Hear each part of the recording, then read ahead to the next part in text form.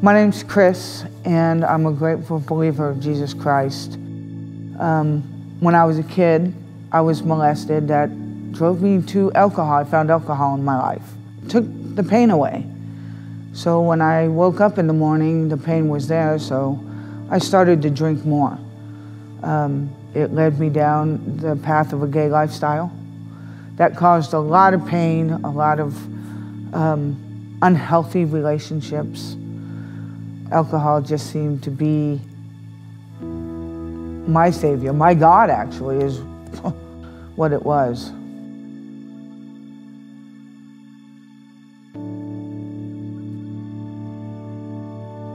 During my life of drinking, my lifestyle, I thought the easiest way was to end my life and commit suicide.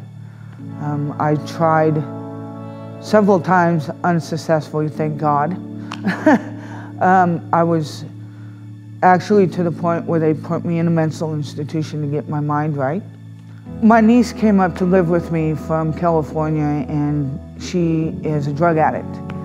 And one day she came up to me, she was living with me, she said, "You know, Aunt Chris, there's a program at Calvary Baptist called Celebrate Recovery."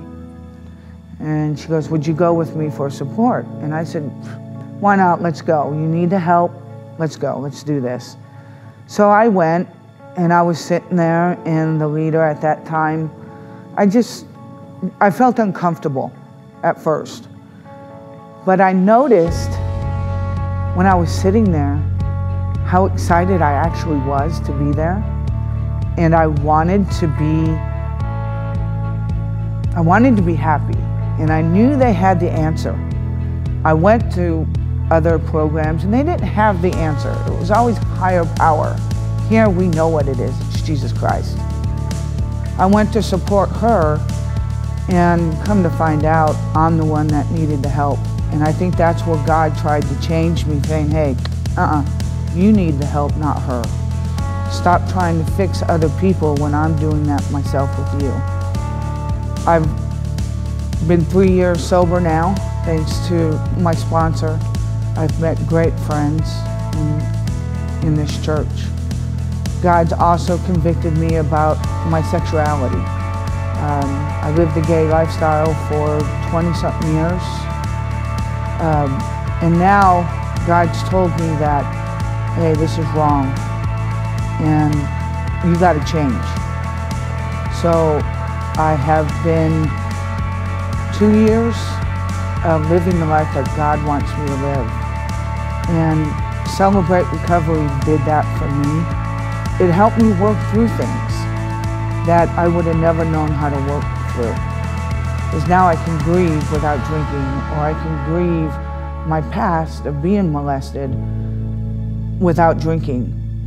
And the family that I have now in Calvary is wonderful. I never thought my life would be this way, ever.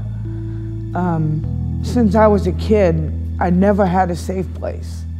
But now, I can come to my home. This is my home.